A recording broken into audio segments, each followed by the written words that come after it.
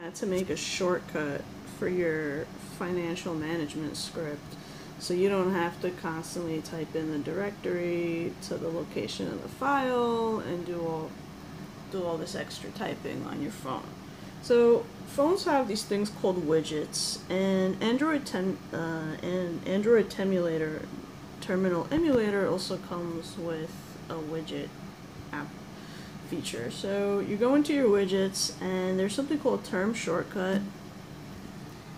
You'll pop it on your home page and you'll go into arguments, and Terminal Emulator starts in the root of your phone when you actually open it up, so you get an option to pick whether you want to go to your internal memory card or your external memory card and things of that nature.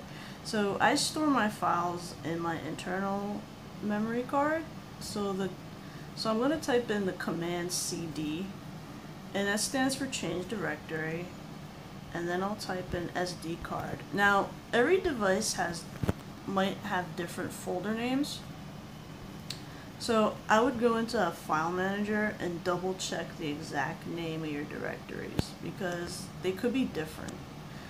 And then you're gonna add two and signs, and that's gonna allow you to run a second command, and the second command is the one that's actually gonna load up your financial file.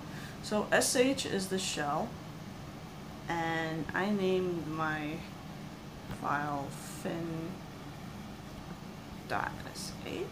and then my shortcut label I'll just put finance